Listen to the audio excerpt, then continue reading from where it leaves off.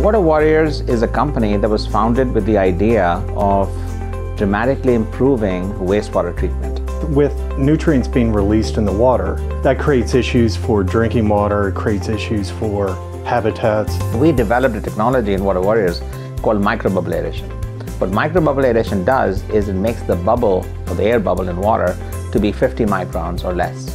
And because it stays in water for a very long time, you can get very high absorption efficiencies of the oxygen that's in the bubble, in this case from air, and that can do a lot in terms of reducing energy consumption. We can take over a municipality and quadruple its output while removing all the nutrients as well. And that's something that you would normally have to have other infrastructure for. The nutrients that are coming into the water bodies, that is causing these algae blooms that are now threatening drinking water supplies. So what we are doing is using biomedia. So this is the biomedia you see behind me here. And this biomedia basically allows the bacteria to basically grow on the surface. And if you couple this with microbubble aeration, you get the more retention of biomass, you get the nutrient removal, and you get the dissolved oxygen that you need to do the job.